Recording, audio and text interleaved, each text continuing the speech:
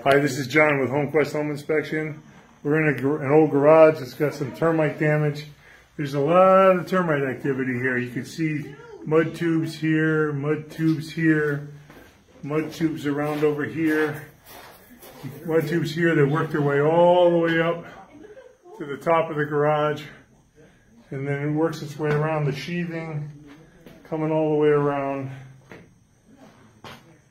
Termites, termites, termites. There's some sill damage around parts of the garage.